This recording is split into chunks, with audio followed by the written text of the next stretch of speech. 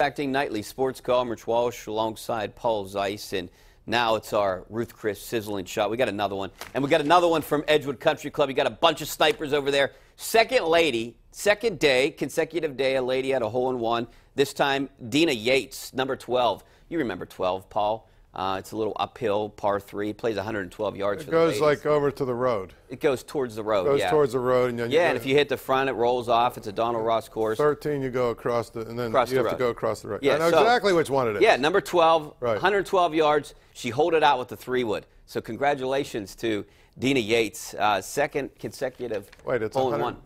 It's like 160 from the men's tees. Well, for the men's tees, it could push back to 170, play 180 or 90, depending on what tees you were playing. When it's 170, 180, that's a big boy shot. Yeah, up the hill. If the pin's in the back, yeah.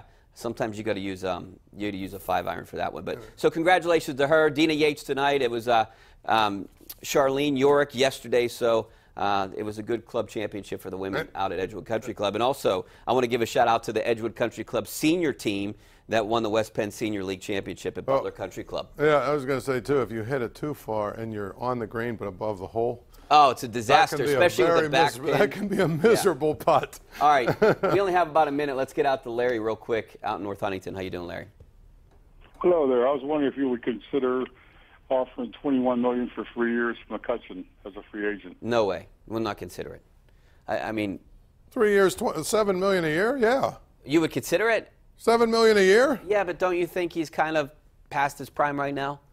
I mean, I think you want to get younger. I think for $7 million a year. Yeah, but who's going to? Okay, let me ask you a question. Let me ask you a question. Are you better off with him in left field or Jordan Lupin? Oh, Andrew McCutcheon in left field, no question about it. So, I mean, but he's not going to sign 3 years, $21 million. He might.